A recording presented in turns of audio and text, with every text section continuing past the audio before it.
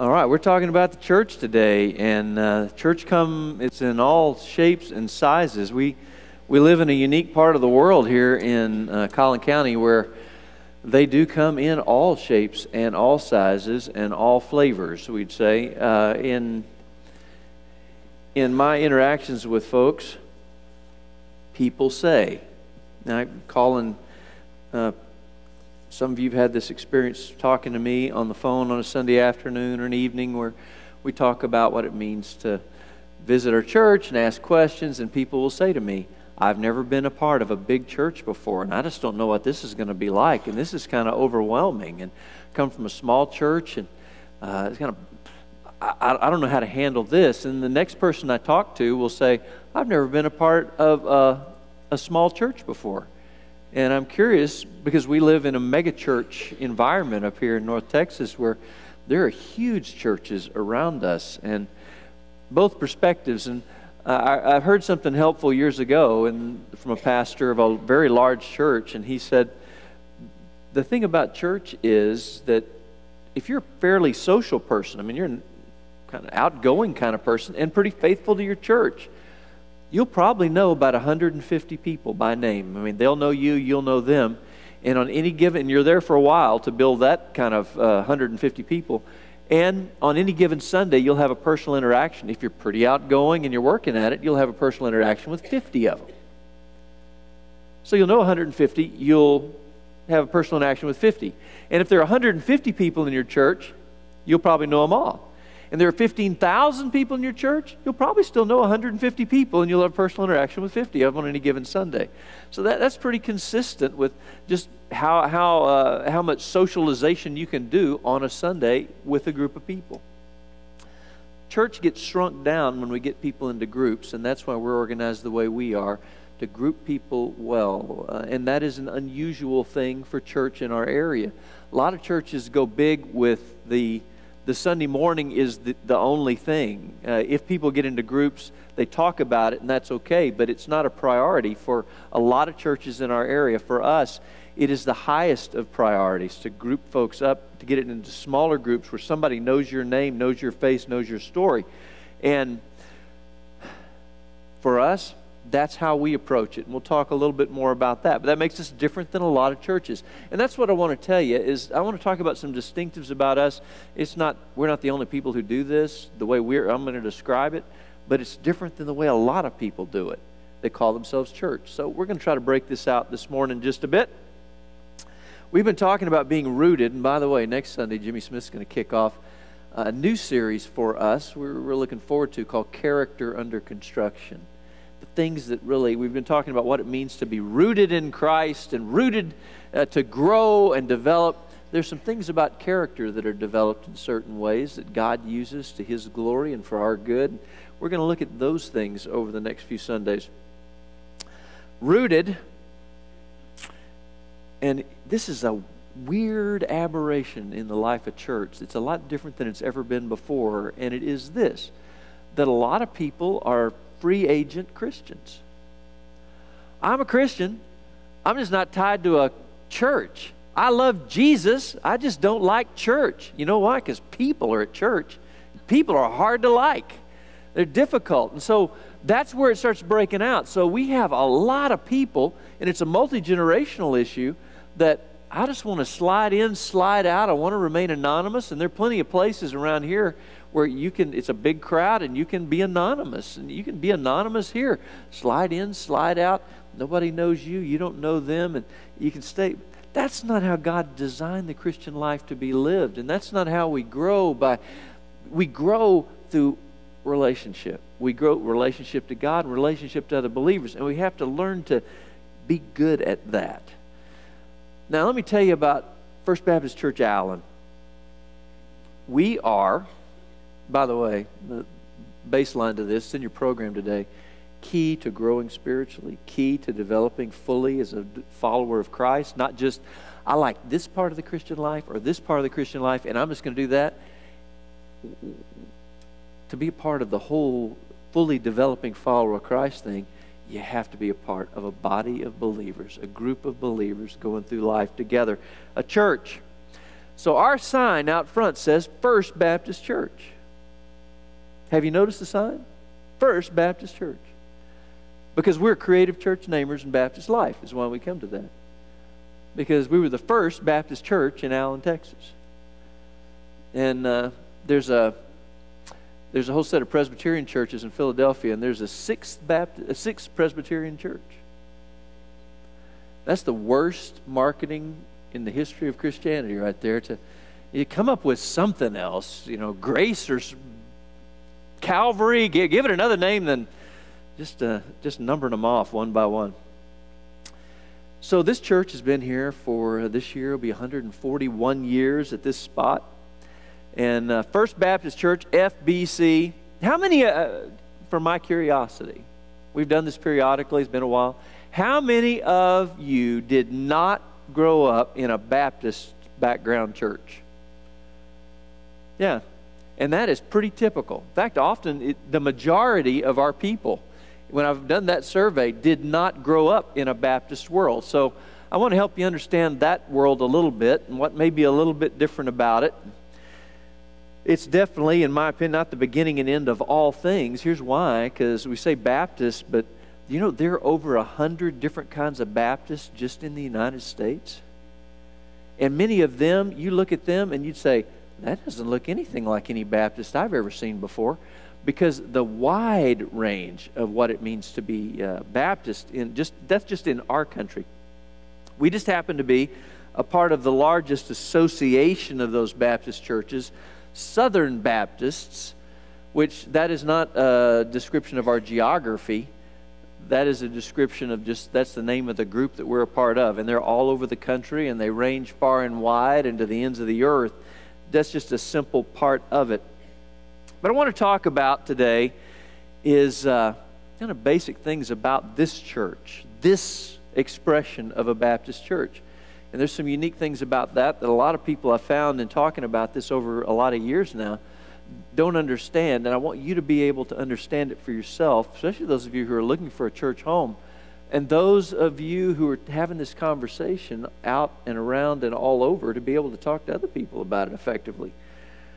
So our Baptist church is a part of a denomination. We talk about denominations. There are Methodists and there are Catholics and there are Lutherans and there are Baptists and all these different variety of groups. So as a Southern Baptist, that's a denomination. It's a gathering of people. And so we relate to some Baptist churches in Collin County. We have an association with them. We relate to Baptists statewide and association with them, things we do together, and we relate to Baptists nationally, and there are things we do together. In the class, I break out some of those details of what those things are. But ultimately, it just comes down to we get together because we need the support, that we're not in this alone. Partnership has a lot of advantages, and fellowship has some good advantages when we get together as churches and do stuff together. Because there are things that our church is a fairly large church, but there's a lot that we're going to be in over our heads if we try to take it on by ourselves. But we partner up with other churches. There are a lot bigger things that we can do. Our reach goes much further when we join hands with other folks. One of the things about this church and Baptist world, see, in churches, there's usually something that looks like that in organizational structure. Just about everybody that calls themselves church has a pyramid kind of thing that says, okay, at the top of that pyramid is some individual or some group of individuals, some committee, something, and they are in charge. And they tell everybody downwind, here's what you're going to do, here's how you're going to do it, here's what you're going to be. They're the authority over all those other churches. And most everybody's organized that way, except for us Baptists. And we're not. That whole thing gets flipped. Because in Baptist life, it's all about the local church. We choose to relate to a denomination, but that denomination doesn't tell us how much money to send them, or what we can and can't do, or what our budget's going to be. All that's decided right here in First Baptist Church, Allen, Texas, which makes us a lot different than a lot of other groups that are out there. Here's some key things about us. not the beginning and end of all things. But these are key things that I sure want you to understand. So as an autonomous, we are it's us chickens right here at First Baptist Church, Allen, Texas. I want you to understand how that works. Here's the first thing about how that works. We believe Jesus has all authority, and His Word, the Bible, is our authority for all we do. We're going to come back to the Bible over and over and over again. And if it's in here or if it's in a group, it's going to come back to the Bible. Our authority is the Word of God. One of my favorite statements about God's Word is the Bible was written over several centuries by men divinely inspired by God, maybe a couple of women.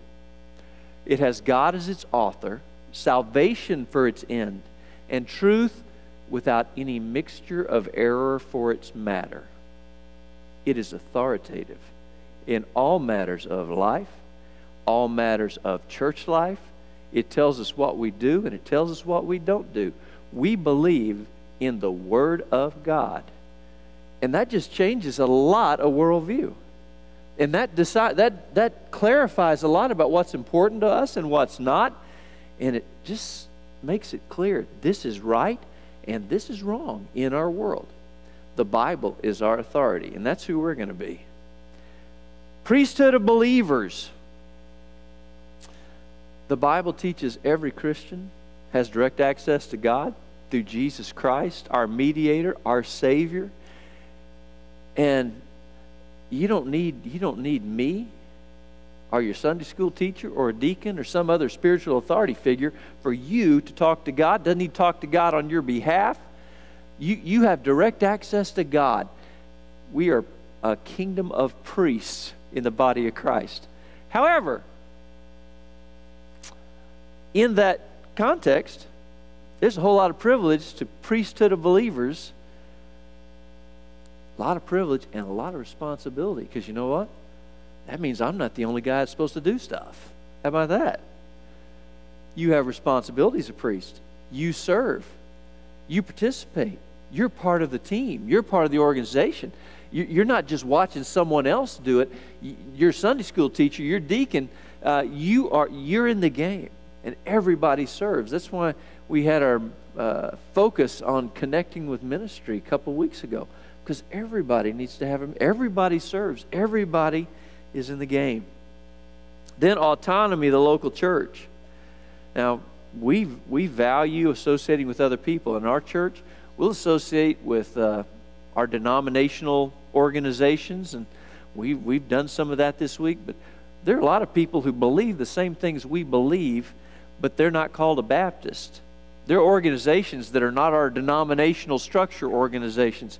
We'll partner with anybody who helps us accomplish the mission God's given us in the Bible, because the Bible is where we're always going to go back. So we'll partner with a lot of different folks to help us do what we do. There's value in cooperating, but we recognize for us, every local church is self-governing, independent from denominational control, and we determine our own strategy, structure, and style right here. We're in the process of budget planning. So our staff, we submit, here's where we think God's leading us, and we do a lot of staff-led stuff at our church. But there are church-elected committees that give input into that help us to help direct that hold us accountable for that. We're accountable for every penny that comes in and comes out, and there are groups that are elected by the church to monitor that and keep an eye on it. We have lots of checks and balances and accountability in our structure. As an autonomous church, we have to do our very best to be above board at everything and above question in how we do it. The church, we met Wednesday night. We meet once every 3 months for a quarterly church conference. At that point, we just roll it. Here's our financial statement. If you want to see one between now and next time, we're glad to let you have one. Here's every penny that came in. Here's every penny that went out. Here's exactly where we are financially. And it's all on a piece of paper we made the print bigger this time so that it's even easier for an old guy like me to see. And we want to be above board. Everything is out there. The church votes on big stuff, and the biggest thing the church votes on is the budget. And that's coming around in March. So we're in the budget preparation process. We vote on our budget in March. It goes into effect in April. We vote on the budget because it's our ministry plan for the next 12 months, which makes the budget a big deal because it says this is what we believe God's leading us to do in the year to come, and we're going to do our very best to handle well what's been entrusted to us for the mission God has entrusted to us. I want to share two passages of Scripture with you. Both of them are from Matthew because I want to make it easy on you. There's one that's noted in your program in Matthew 28. There's another one that's in Matthew 22. And I'm going to read the one in Matthew 22 first. I encourage you to open your Bible to the Gospel according to Matthew. Matthew, Mark, Luke, and John. This is the first book in your New Testament. Genesis is the first book in your Old Testament. And I hope you're reading through your Bible because the Bible is our authority for everything we do. So it's a good idea to be in that Bible and spending time in God's Word to see what He has to say to you and what He has to teach you. This is Matthew 22, beginning in verse 36. And this is a big deal because Jesus says, both of these statements are things Jesus said so clearly. The first is called the Great Commandment. Jesus, teacher, they call Him. Which command in the law is the greatest? I mean, out of all of it, what's the biggest, the most important?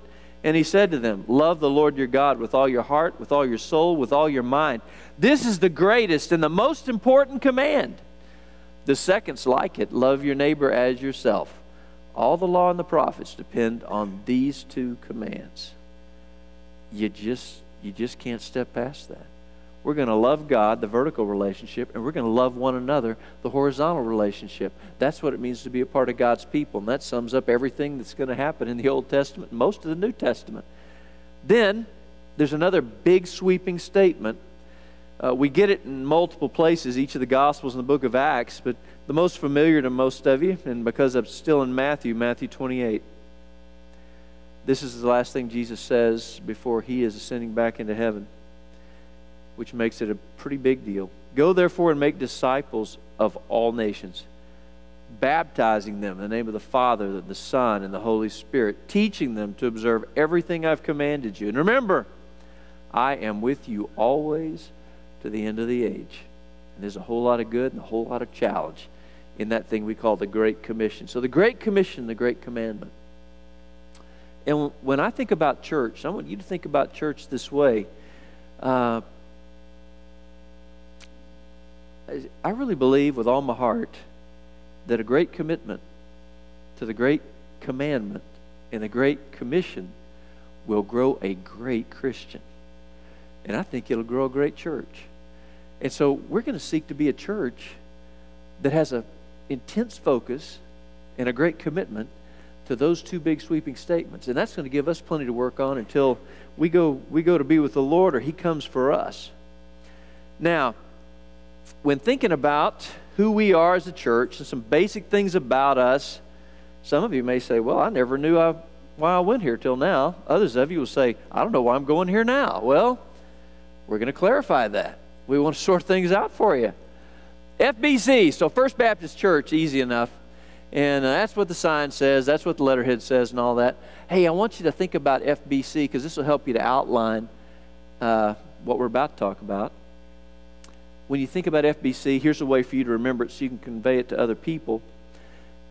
That letter F, faith in Jesus Christ. That's going to be a key part of who we are as a church. Faith in Jesus Christ. Now, here's what we believe as a church. These are big things. This is doctrine of salvation stuff. It's not the beginning and end of all things doctrine of salvation. I'm just going to give you a pretty good handle on it. We believe salvation is by grace through faith in Jesus Christ. You know why we believe that? The Bible tells me so. Thank you. Because that's what the Bible says. And what's our authority? The Bible. By grace through faith. Salvation is by grace. God offers it not because we earned it, not because we deserved it. He offers it up to us as a free gift, purchased at the high price of the sinless Son of God dying on a cross for our sins in our place, taking our punishment we deserved, and then He was raised from the dead. And because he was God and because he was perfect, what he did at the cross paid everything that needed to be paid. He assured us that what he did everything that needed to be done to secure for us our relationship to God, our sin debt wiped clean, and to know that one day we can have eternity in heaven. That's the grace is offered up. We have to respond to it, and we respond to it by faith. And faith is just saying, as God reaches out to us and says, I want to give you this gift, faith is just accepting the gift God so freely and generously, graciously gives to us. We believe Jesus is the Son of God who died on the cross, raised from the dead, and we surrender our lives to him. Now, one of the things that's going to make us different than a lot of Christian groups, so-called Christian groups, and I'm going to challenge the word Christian in these groups, is we believe this, and this is how we're going to teach it here. We believe in the exclusivity of Christ. Now, that's a big old word, but here's what it means. Jesus is the only way. He is not one of the options. It's not, well, there are a lot of different ways up the mountain. You've heard that. I've had that conversation multiple times. Well, you know, this religious group goes up this side, and this religious group goes up this side, and this religious group goes up this side. When we get to the top, we find out we all were just believing the same thing. There's only one problem with that. You're an idiot if you believe it because, and I say that in love, because you've never studied world religions. Because the only person who can say that is someone who is oblivious to what other religions believe. Because here's the deal. The paths are they're directly opposite each other. They're not heading in the same direction even close. They are spiraling off in all kinds of ways. The mountain itself is not the same in those world religions. And when you get to the top, it's not even the same God. Dramatic. If you talk to the other world religions, they'll say, oh goodness, no, we don't believe the same thing. We're light years apart. All you have to do is study world religions. You'll discover they're all different. Here's the thing. We believe Jesus is the only way of salvation. The reason we believe that is because Jesus said it. Jesus said, I am the way, the truth, the life. No one comes to the Father except by me. There is only one way. Jesus is not an option. It is not Jesus plus, Jesus or, Jesus and. It is Christ and Christ alone. And so that's how we're going at this. And that's not a pride deal like, we're the only people that ever figured this out and everybody else is a nut. Even if it is true. Here's what that does.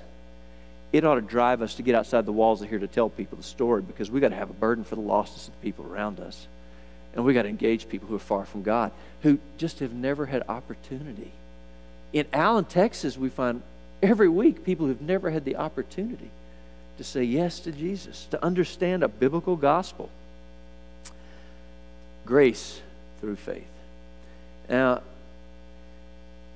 here's the other part, and this touches on several things. Most people are trying to pay for their own sins. They're going to try to live a good life or be really religious, and they'll earn their way, and they'll pay for their own sins. You can pay for your own sins.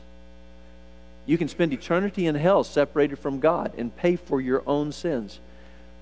Back to the Bible thing, this is what I want to point back.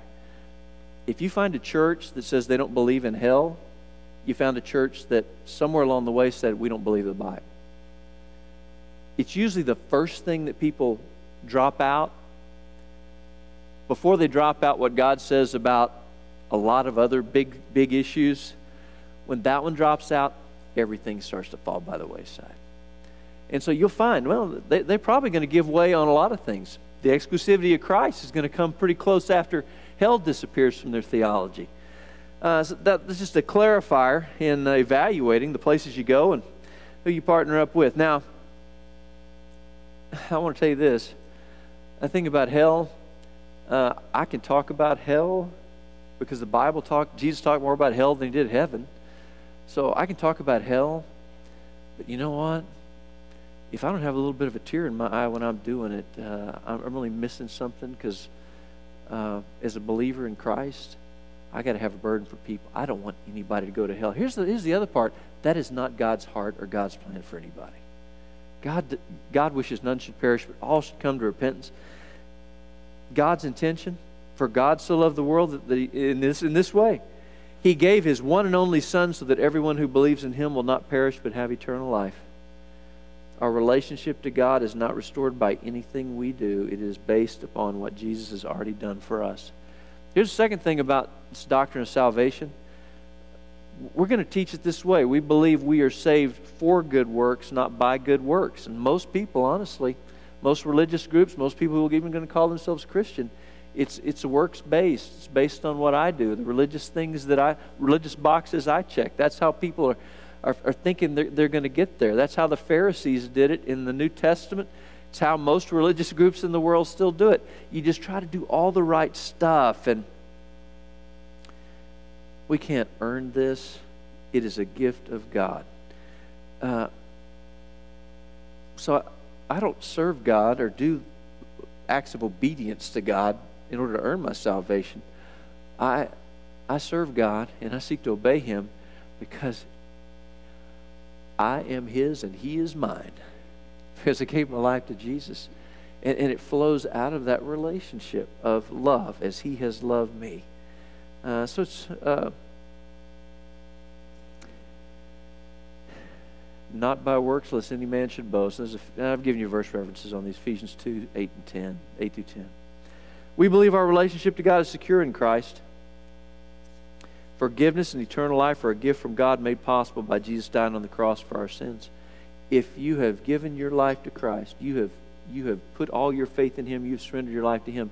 You can't, I'm going to heaven today, and tomorrow, well, I messed up, so now I'm not going to heaven anymore. Because I can't undo what Jesus did for me at the cross. It's not based on what I do anyway. It's based on what He did. And so here's what you get with this. Any group, and there's really the majority of Christian groups believe you can lose your salvation. Every one of those, if they believe they can lose their salvation, there's also something in their theology that says they have to earn it. You put all your faith in Jesus Christ, your personal Savior. Oh, and be baptized.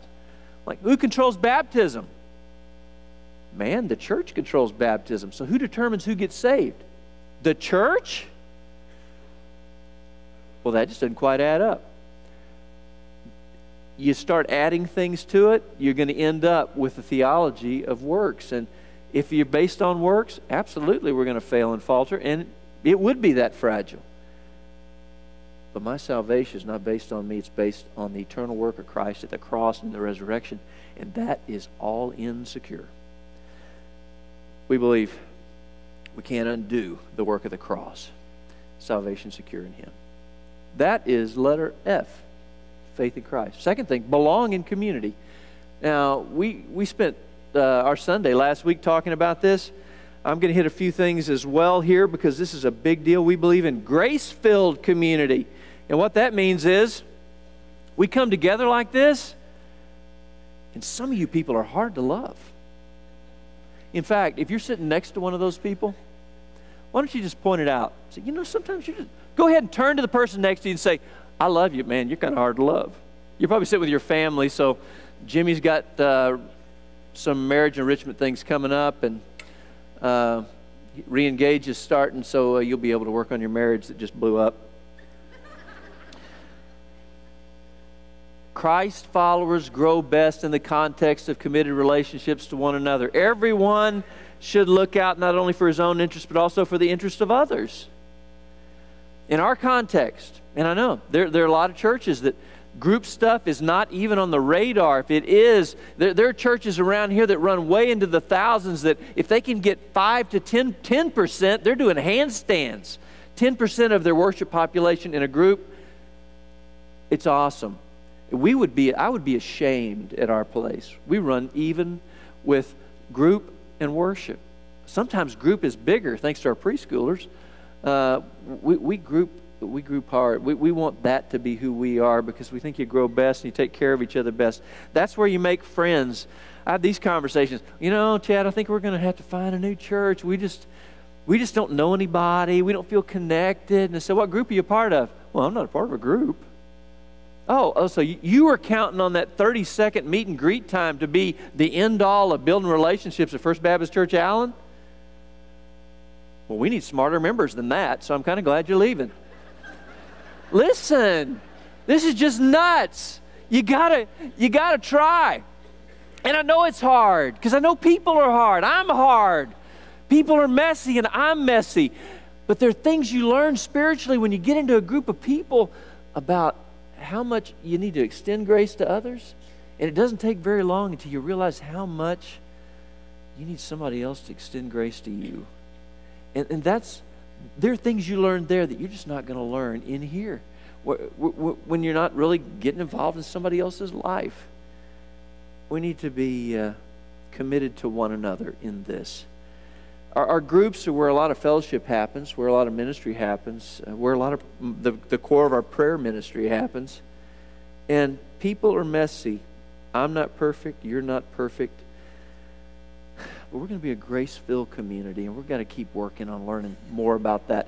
3 big on-ramps to community here in our church. Attend the Sunday worship service. And this is a first step for a lot of people. Hey, I want to tell you something about our church that makes us different too in that connection with worship. We're a multi-generational ministry. And that makes us different than a lot of churches in our area.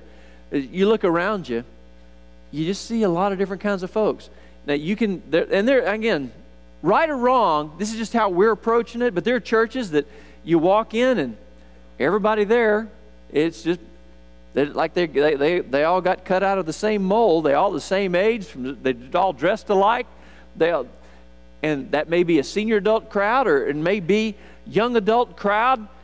But for us, we do multi-generational worship, because I really have found that there's a lot of spiritual growth things and a lot of things that God does in my heart, because I am in a worship experience with children and with people my parents' age and with everybody in between. And there are things we experience together in a multi-generational context that we're just not going to pick up if we're all the same age and in the same stage of life and going through the same things. And we draw from one another in all those different areas. And that's just how we felt God leading us to do it. We're a multi-generational church.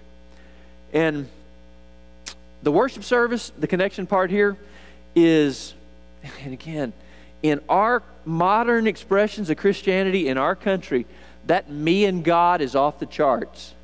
It's all about me and God. And ultimately, when you get into a me and God setting, you're defining what relationship to God looks like about 99% of the time. But when you get into the we and God, there's a whole lot of good things that start happening, that start right-sizing, where we get off base.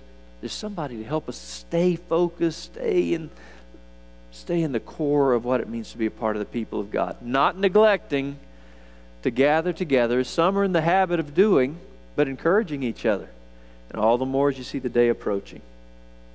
Serve others is another good on-ramp for community. I have found that the people that I know the best, and that know me the best in our church, are people where we have served side by side, shoulder to shoulder somewhere, here or to the ends of the earth. You build relationships with people. And any of you who've ever been a part of a team, you're a part of a sports team, or you're a part of a band, or part of a club, some organization where there's a group of you moving in the same direction at the same time, you know what that's like, that shared experience, and how it puts you together forever. You always have that. And that's what it means to serve the Lord together. And you develop a lot of relationship at a high level when you do this together in the life of a church. And that develops a lot of community, not just in your groups out here, but in your groups during the week, in your groups far and wide. Just as each one has received a gift, use it to serve others as good stewards of the varied grace of God. And then join a group. That's where you make friends. That's where you go through life together. I tell people in the membership class that if you're in the hospital for 2 or 3 days, there's a better than average chance I'm going to come see you at the hospital. A lot of people say, I don't ever want to be so sick that Chad's the guy that comes to see me at the hospital. But I'm always amazed that when I make a hospital visit, I find the tracks of folks from First Baptist Church Allen have been there before me. They'll be there after me. They've been all over those, caring for one another, doing those one another's at a really high level. But when you're in a group, that's how groups work, and that's what groups do. And again, everyone should not look out only for his own interest, but also for the interests of others. And then commission for God's mission. Letter C. And we do believe in Great Commission living. We've been working on this in our missions committee the last couple of years, defining and refining this. There are a lot of things that a church can do. There are thousands of things churches can do. And we want to care for the poor, and we're going to do that. Care for the sick. We're going to care for the far and wide needs of the world. But there are a lot of things that somebody who doesn't care about Jesus or know Jesus will do the exact same things.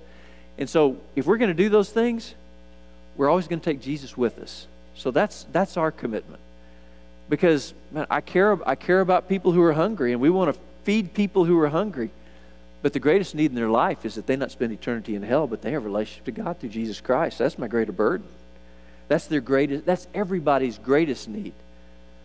So it's not a either or, it is a both and, but we're not going to give up the and of the gospel in the things that we do and how we do it in the world. So we believe in Great Commission living. Everywhere we are, we want to talk about Jesus everywhere, all the time.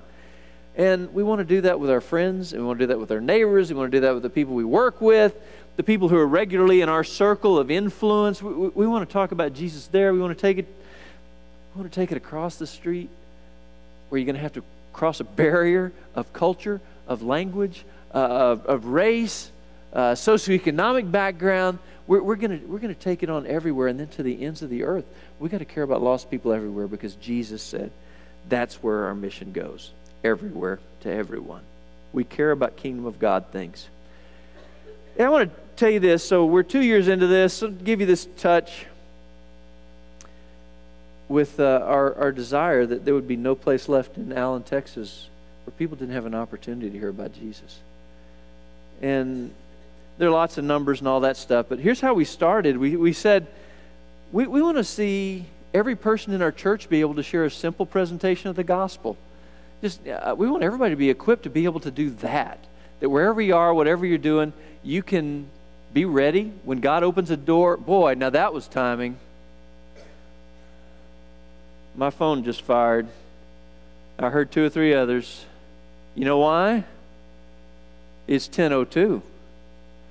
Luke 10:2 says, "The harvest is plentiful, but the laborers are few. Pray the Lord of the harvest, call out laborers for the harvest." Lord, make me one of those laborers today. Make us a church of laborers who go out into the harvest.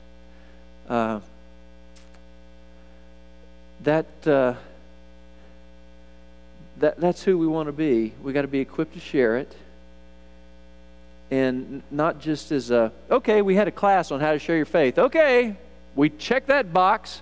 Now we can go on with our lives. But to be the ongoing part of who we are, to change our DNA. And I'm amazed at how many people this has become a changed DNA, and at a really high level. We have thousands of door knocks approaching the. Well, Ross was we're closing on the 20,000 range in the next few weeks, probably, of doors we've knocked on. Thousands and thousands where we have prayed with people. Thousands and thousands in our city where we have shared the gospel.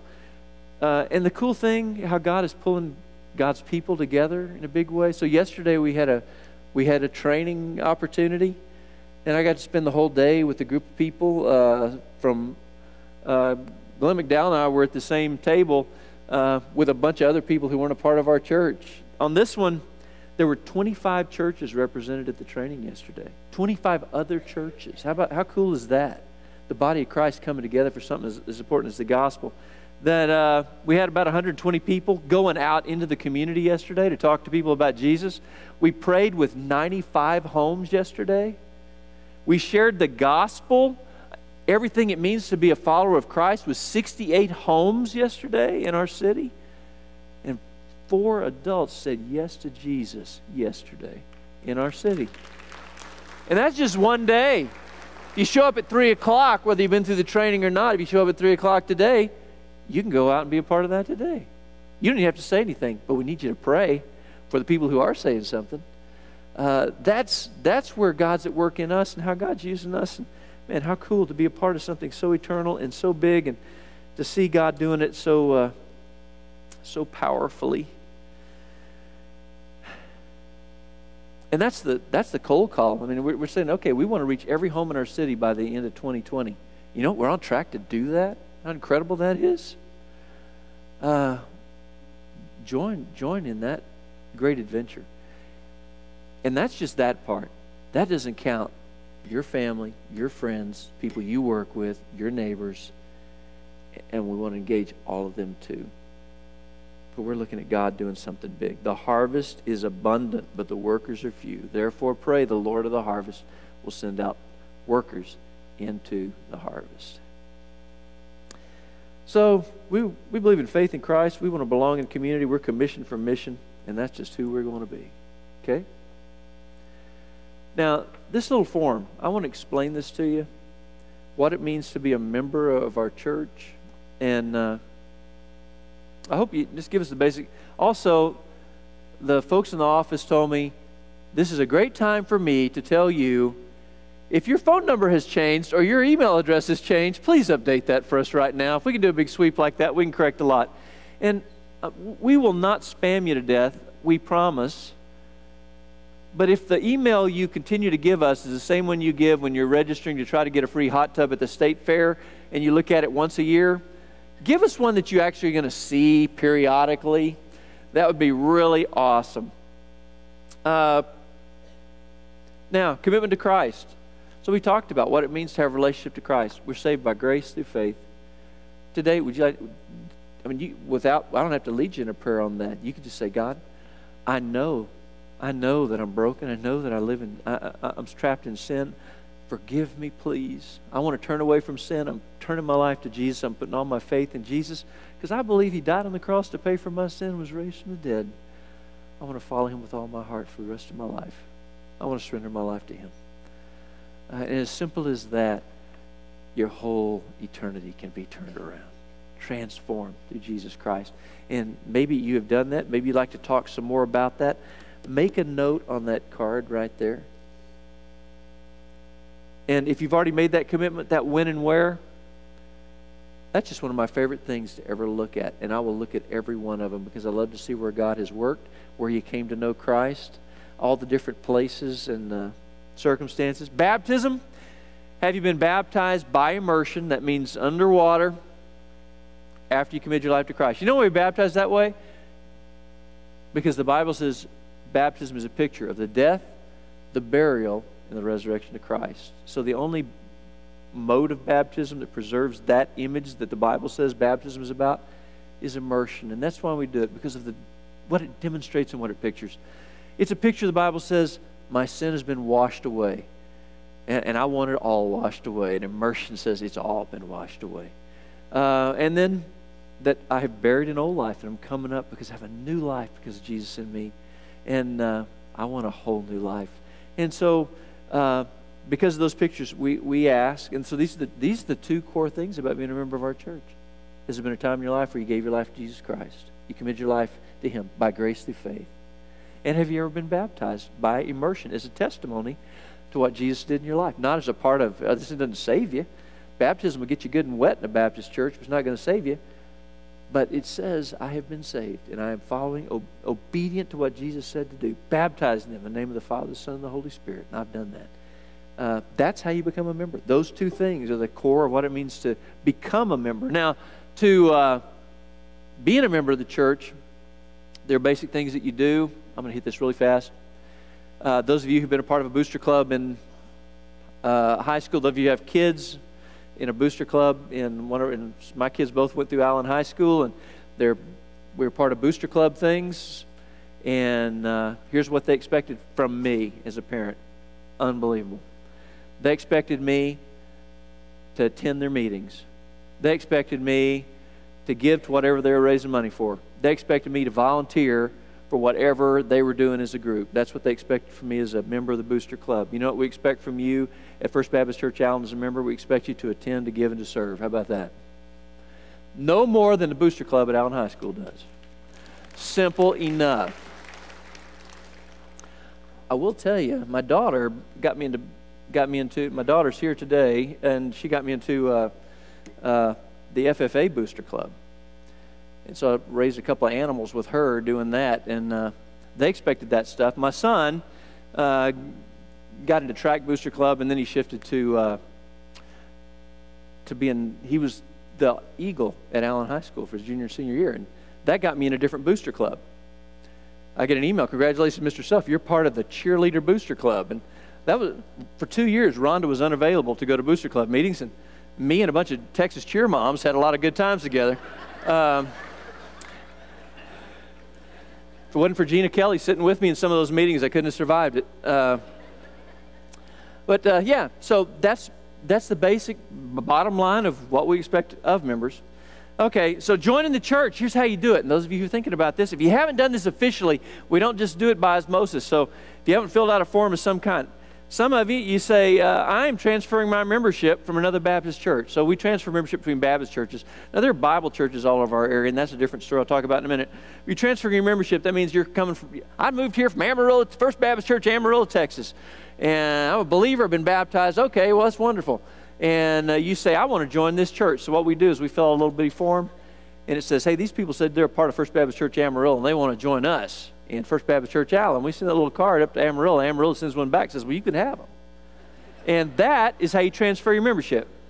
But see, it cleans up their records, and it gets ours official, and that's how you transfer membership. So if you're coming from another Baptist church, that's how you do that.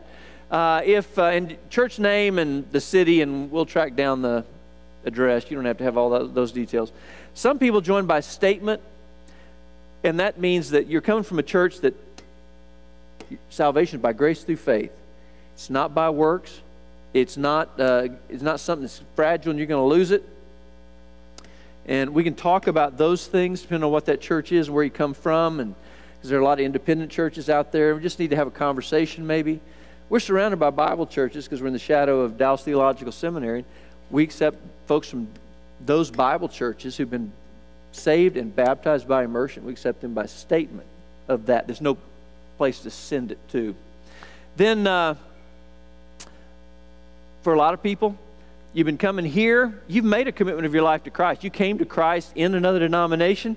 You came to Christ through a college ministry years ago, somewhere else. And so you've made a commitment of your life to Christ, but you've never been baptized by immersion as a testimony to that. And we ask that to be a member of our church, you do be baptized by immersion and to be a part of us. And so it's not questioning your salvation. It's just saying another opportunity to give testimony to it, to say, I affirm this church's doctrinal statement in that particular area, which is core to us. I know a lot of people, you come from a non-Baptist background, you're baptized sprinkling as an infant, which is pretty awesome because it means you had parents who said, I'm going to raise my kids to know and love God and be a part of the church. And that's a great commitment for a parent to make. But that's just different than what we're doing with baptism, which is believer's baptism, which is, it's not my what my parents committed to, it's what I committed to. It's my personal commitment to Christ. And then I am baptized as a testimony to that personal commitment to Christ. So that's just the difference in how we approach that. And then if you'd like to speak to one of our staff members about that commitment, well, mark that. There's a box for that down there. If you're not a part of a group, Ross would love to know about that so he can hook you up with a group real quick. Now, this is a whole lot of this commitment. The FBC, Faith in Christ, Belonging Community, Commission for a Mission, that's a big part of the invitation today. And wherever God is working in you in that, we're going to sing a song here. And we're not going to take real long. Maybe this is your commitment. Here's what we're going to do with these. I just need a couple of ushers at the back to pick these up. We won't go up and down the aisles this time, but as you're going out, just hand it to them if you have one. You have a prayer request on there. Just your name and a prayer request. We'll turn those in too. Or you can drop those at the welcome desk. You can drop them at the Connection Center. I'm going to be at the Connection Center right out here a little bit to the left. If you have one of these and you're joining the church, here's the deal. You got to do one thing. So you're not having to walk down, stand in front of everybody even, because I'm a really gracious guy today.